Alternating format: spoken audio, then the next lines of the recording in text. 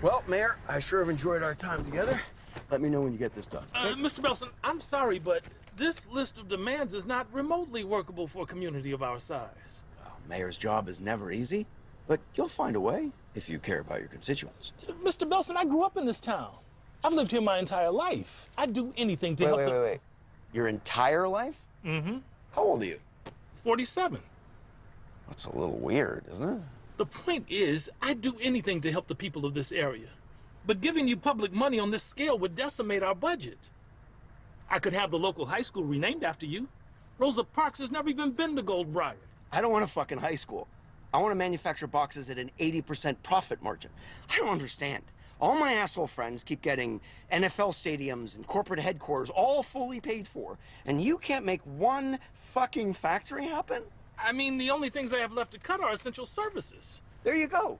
Do that. You could have a volunteer fire department, because I can't afford a penny more than this. Everybody ready? 2, 3, Oh, Carolina, well off, jump and prance. Oh, Carolina, well off, jump and prance. Oh, Carolina, got fouled off. Together you fight, jump and prance. Fouled off, jump and prance. Carolina, blue bubble for me. Oh, what a house.